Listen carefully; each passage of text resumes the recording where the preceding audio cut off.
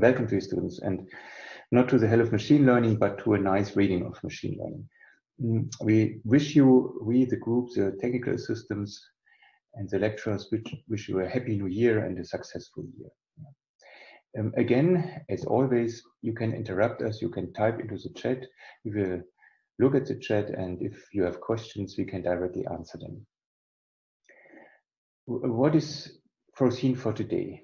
We will do a short recap of neural networks. In particular, Michael and me have completely reworked the multi-layer perceptron material, making a nice script from this. I will guide you through the script within the next 20 minutes. And this helps you a lot to do the self-study, and this goes in our technology and our writing and our way how we formalize this in the same direction as the writing before, and you can use this to develop your own neural networks.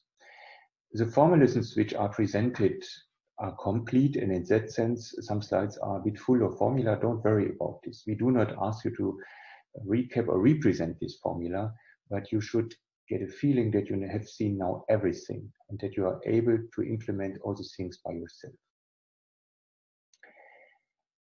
Moreover, we think that if we bring it down to the basic mathematics, you get a deeper understanding of how things work and that there's no piece of magic left over. This recap of neural networks will take about 20 minutes, 25 minutes, and then Martin will take over and start a new chapter, namely the very important decision trees. Decision trees play a big role, and they are able to generate nonlinear decision boundaries. They are able to work with symbolic data. They are able to combine few data, mass data. They are very flexible. And there was a time where these decision trees were really underestimated, but they gained a lot of popularity again, also because of decision forests and the modern stuff. Martin will start into this, and the decision tree lecture will start today and will be continued next week. Okay, then I will start over. We have seen this very simple neural model, and please keep in mind this is a strong simplification of the reality. The computation in this perceptron, the mathematical computation happens exactly like shown here. We have an input vector which you see here, and this input vector is multiplied with a weight vector. This gives a scalar product, and here you see the scalar product, and the result of the scalar product is requested or compared to whether it's zero, larger than zero, or smaller than zero, and we do this here with a Heaviside function. As an aside, the difference of the Heaviside function and the sine function is that the Heaviside function in fact has the value 0.5 at 0, but you can also think simply of the sine function here. The algorithm which does the learning is a very basic algorithm, but it manages to do the separation. And compared to the least mean square algorithm, we have here the so-called Heaviside function, kind of sine function. I have illustrated this algorithm. Here, perhaps you recall this illustration. And what we want you to recall here is that this distinction, namely moving this line somewhere from left to right, is only done in the input space. The input space is the space of the features which you see here. That means we do not a kind of regression. We ask an example, are you on the wrong side or not? And if it's on the wrong side, this is called the idea of Hebbian learning. If it is on the wrong side, we adapt somehow this vector. And then with the weight vector, and with this, the decision boundary. With this very simple algorithm, we have asked ourselves what can be decided. And there is a famous perceptron convergence theorem. If the data is linearly separable, then we will find the separating hyperplane.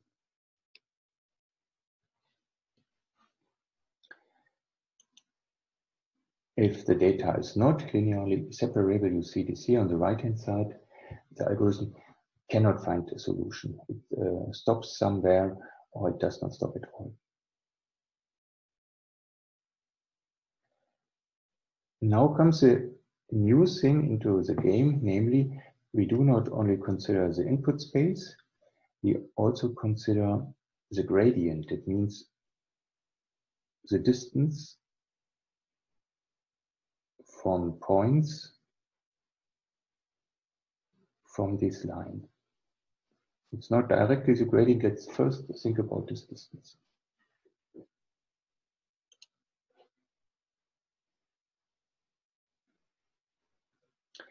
If you see this illustration here, we have the decision boundary, and the yellow plane here is a function which we want to regress.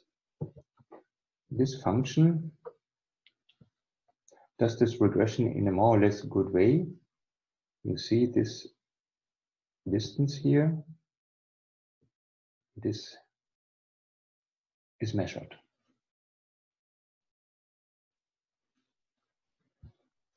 And if we place the function in a different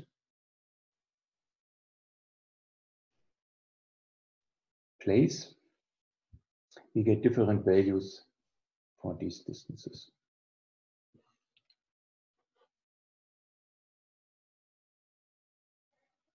And the optimization now happens by minimizing these distances altogether. That means we look at all examples and ask ourselves, what is the place of this line such that these distances are small?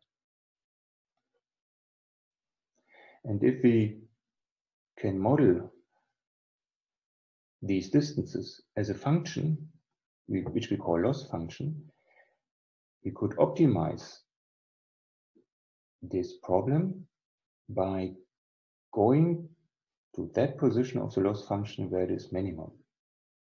And this is called gradient descent because we move down the gradient of the loss function.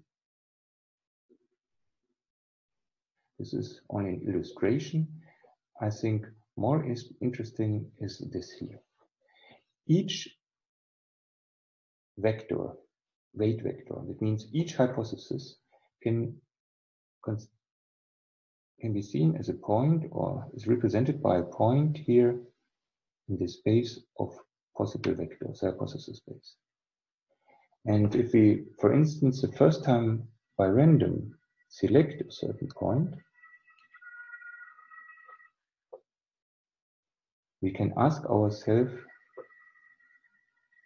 what we have to pay here, what the loss is. And if we do this for all points, we get such a curve, and we can move down this curve to the minimum.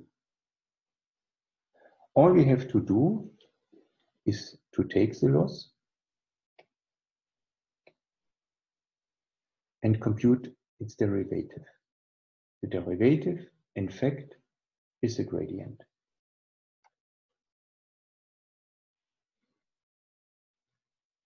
And this is exactly the line in the algorithm which we have written there, and this is what we compute. The derivation of this delta W is shown in the next slides, but I can skip this. It's not too complicated. You should see that you can also compute it by yourself.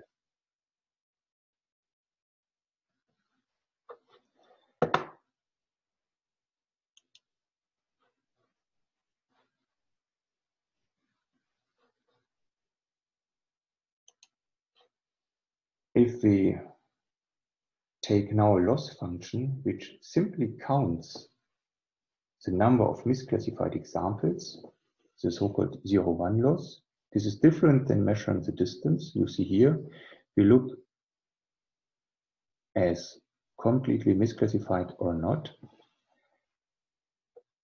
the loss surface cannot be treated effectively with our algorithms. You see, it is not possible to learn from the derivations where to go.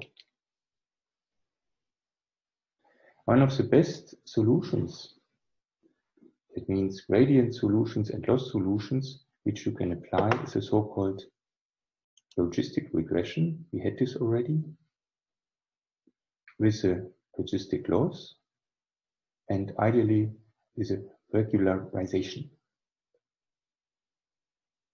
Here is a derivation of this,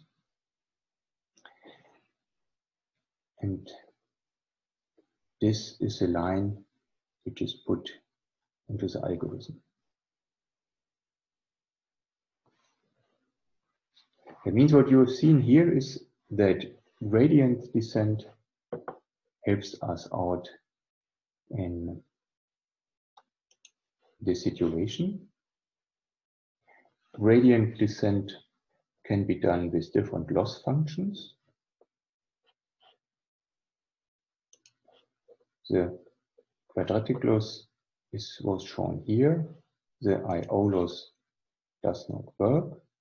And one of the best losses is a logistic loss combined with a logistic regression.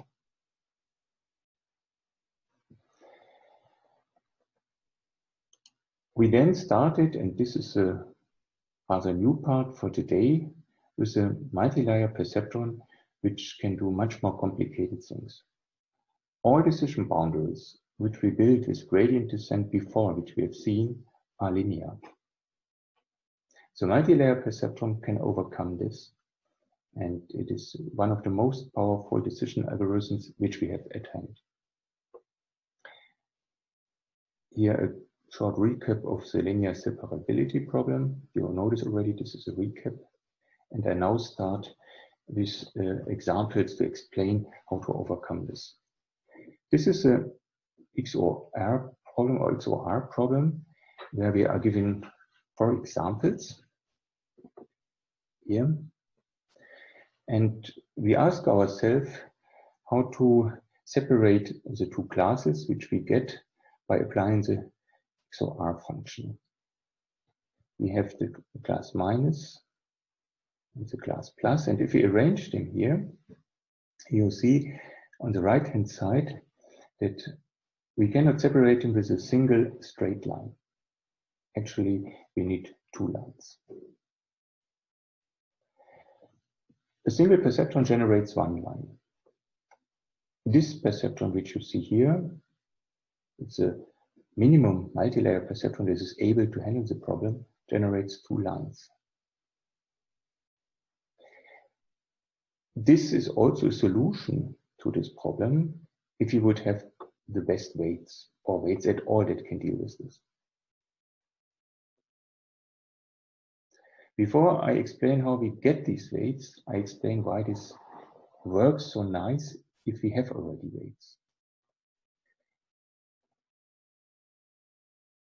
For this purpose, I consider this perceptron here and its 3 weights, which we get here from the input lines. If we now take an input vector and multiply this with a scalar product with this weight set here, we get a decision boundary which is shown here. That means x3 is, for instance, positive, and x1, x2, and x4 are negative.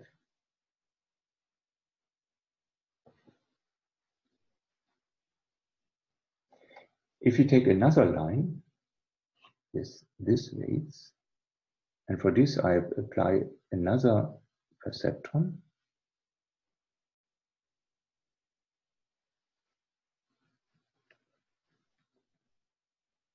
we get this classification. x3, x4, x1 are positive, x2 is negative. And now the idea comes. If we now take this classification information as features, that means the classification information of this line and the classification information of this line, then we go one level higher in the so-called feature space. Recall, X3 was classified positive under this line and classified positive under this line. It gets a 1.1. X4 was classified 0 here, 1 here. It gets 0, 1.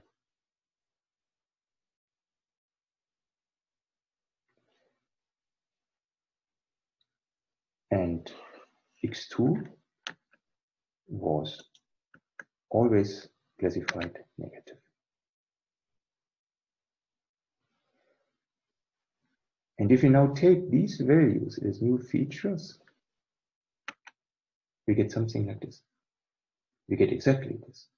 You see, X1 and X2 are shown here with 0, 1, X2 with 0, 0, you see this here, and X3 with 1, 1. And the nice thing is here that we now can draw a line in this higher space.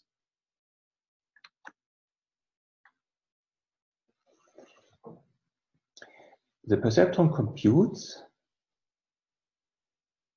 here the new feature space.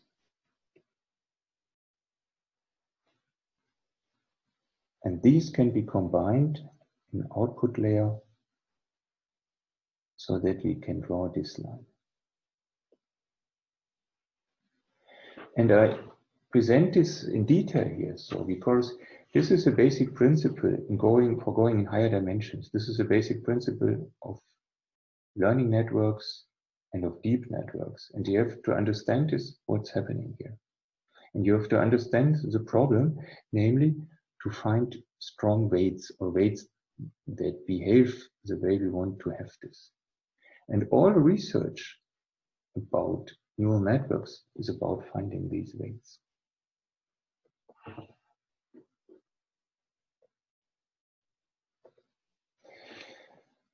In the history, it was very clear that this problem could not be solved with the perceptron. And Marvin Minsky made a joke out of this, and since he was such a strong and famous and authoritative researcher, the people stopped doing research. And only by 1986, the first presentation of an algorithm was made to compute these weights. And this algorithm now is presented.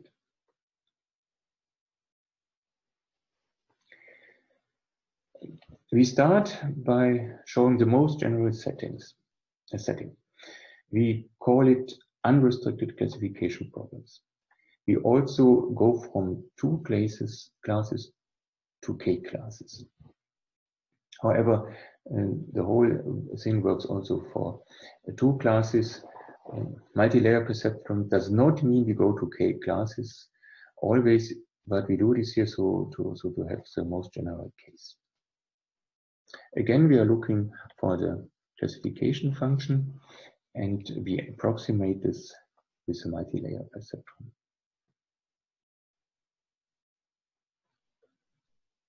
We can solve with such a machinery problems like this. The regression function, here are the values 1 for the green class, the values 0 for the red class. And the regression function here is a yellow plane, and you see that it fits quite well to these points. And the computation of this function is done with the perceptron. And if you look at the intersection of this yellow function with the input space, you get this decision boundary.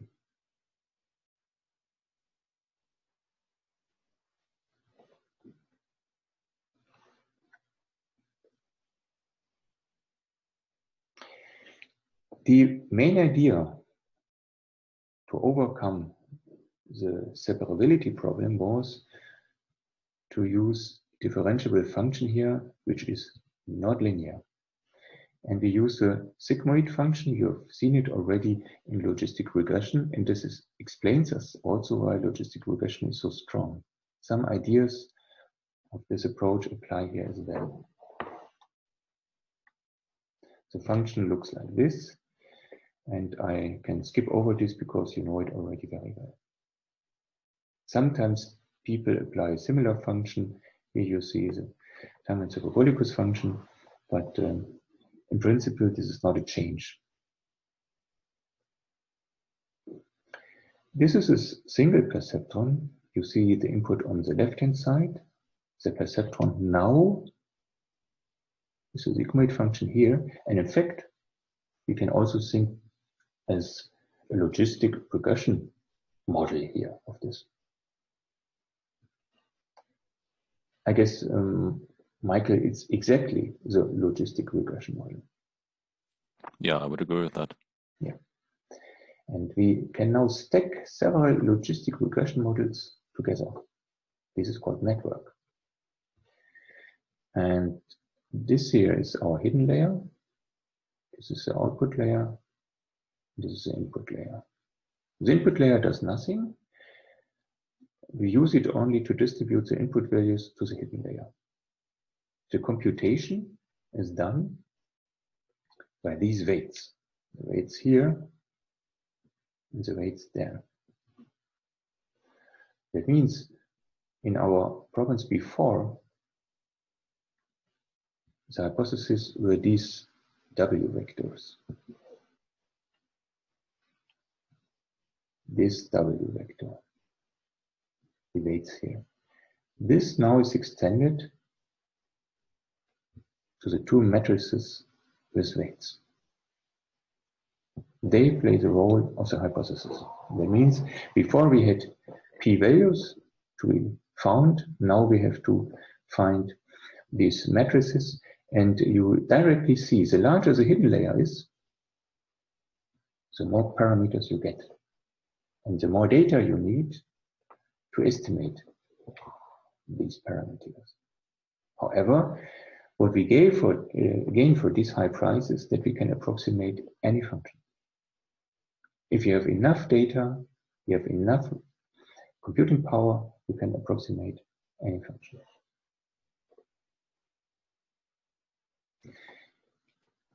And perhaps you recall in the XOR problem, we had this new feature space, and this is exactly also here. The output of the hidden layer gives us a feature space. There are also networks conceivable with more than one hidden layer, but there is not happening much from this point now. This model which we have provided for you is as nearly as powerful as many others. And the extension to other hidden layers is now very easy in this framework. We hence stick in all our algorithms and computations to exactly this architecture, what you see here. The input space, which is p-dimensional, extended by this here. The hidden layer, which is l-dimensional, extended by this here. And the K classes. Yes, the K classes. If we have K different classes where value can stem from, we can think of this vector as a so-called, I guess, one hot vector. That means a vector which has, for a certain class, a certain one. But we can also think of multi-label problems where we want to get things like this. An object belongs to several classes.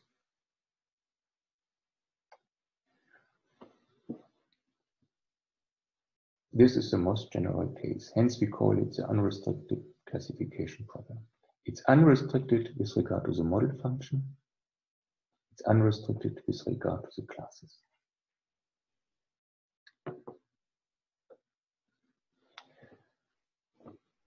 It is used as a model function here. How does it work? You take the value x, multiply it with this matrix WH. We call it WH because it's a matrix connected to the hidden layer from the left side. Compute the feature space. This is this here. Add a 1. This is this here. And multiply this vector with a WO matrix here. And then again, the sigmoid function here is applied. You see, I've written this bold to show that it's now used in its vectorial form. And this gives our output. That means the model function, which before was the WX, WX, yeah, is now becoming this.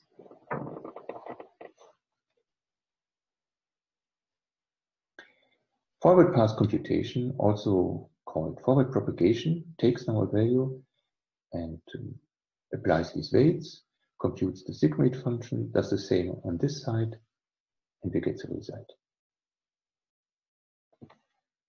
There are only 2 matrix computations involved there. Here's the first step. There's an X, there's the first matrix. This is a feature vector.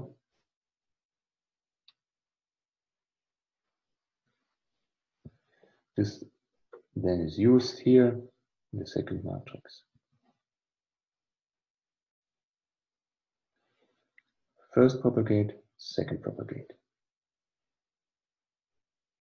And because it's so canonical, I also show you can apply this for a single value, but you can also apply this for the entire data set. The structure is simply the same.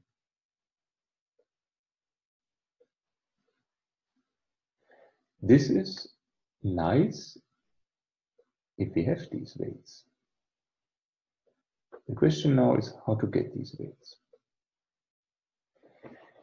This is called, in the process of backward propagation, is a process which is used for this. And here we do the same like we did in the gradient approach, and hence I have recapped this today. We asked for the loss, which now is not the loss only with regard to a single vector, but with regard to these 2 matrices here. We use the Gaussian or RSS, that means residual sum of squared loss. And it's done as follows. For instance, you get values like this here.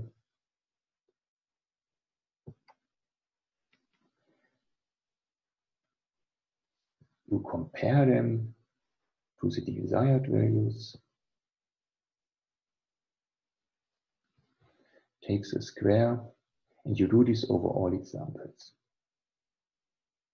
And this function, this loss function here, of course, has derivatives. But because this function here is so complicated, we cannot give a closed form for this derivative. And hence, we do an approximation of this. We compute the derivative in 2 steps. We take this difference, which you see here,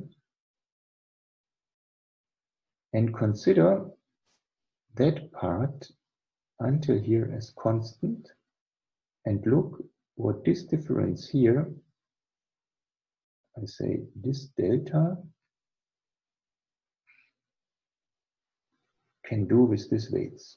This is the first back propagation step. And in the second back propagation step, we do the same with the left part, with this matrix. This is explained in the next slides. And again, we have shown you the complete mathematics only to show you that it's not a witchcraft behind this, and you can compute this for yourself. but you need not to learn this completely in kind of rote learning.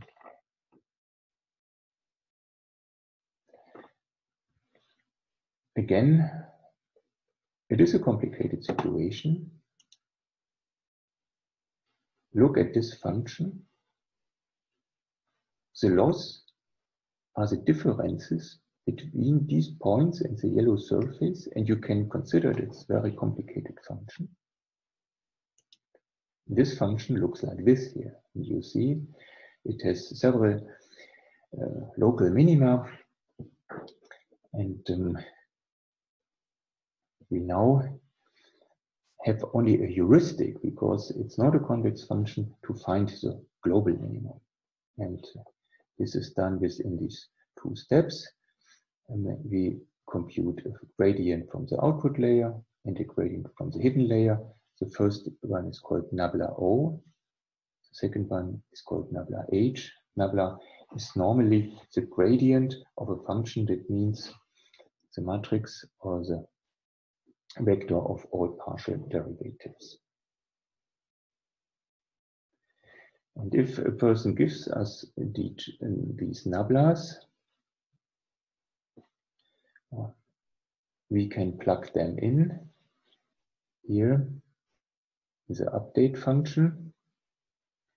And I show you now the algorithm. Here's the algorithm, and here you see that the delta is computed, and the delta is added to the previous version of the WO matrix.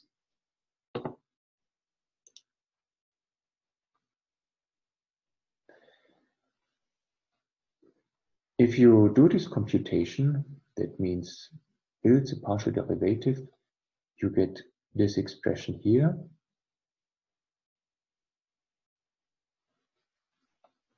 Then with this you have an expression for this, and with this you have an expression for the update. And with this you can do the algorithm.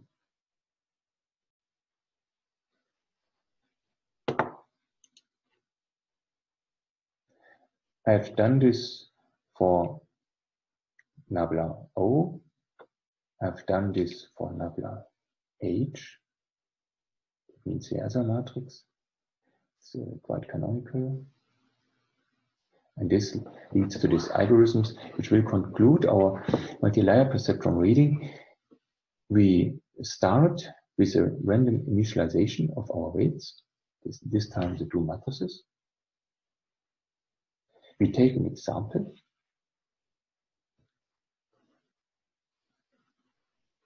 We do the forward propagation. We get to the feature space, from the feature space to the output space.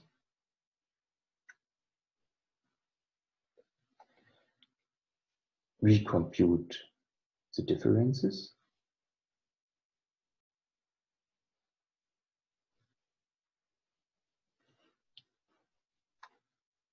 We update our matrices, and this is repeated. And I promise you, this is all even in the most complex algorithms that we have in our world today. Of course, you can introduce numerical ideas, you can introduce more layers, but this principle, this is applied. This is incremental gradient descent demonstrated for a two-layer multi-layer perceptron. And I guess with this algorithm, I will conclude the neural network part of this reading. You see some new operators which were introduced to simplify notation. This is this operator, which shows a pointwise product, is called Hadamard product. This is a multiplication of two vectors element-wise, a very simple multiplication. And this is this operator, so-called tensor product or dyadic product,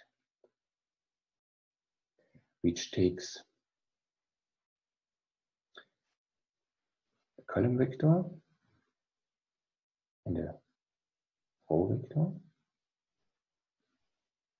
And if you do matrix multiplication, you get a matrix. It means it's a standard matrix multiplication between these two vectors. However, the first one is a row vector, the second one is the first one is a column vector, the second one is a row vector. And you might have heard the word tensor, and you know the software TensorFlow. This is the reason why it's called this way, because this project is needed in propagating these values. I've linked the information that you need to look up. But first, if you never have seen this, it's called the dyadic product, or so-called outer product or tensor product. And what I've demonstrated here will also form the base of our introduction to deep learning. Okay, thank you very much for listening so careful. I will now hand over to Martin. If there are questions, of course, you're welcome to ask questions. And we can also open the microphones if they aren't already open. We have enough time and we are not so many, and you're welcome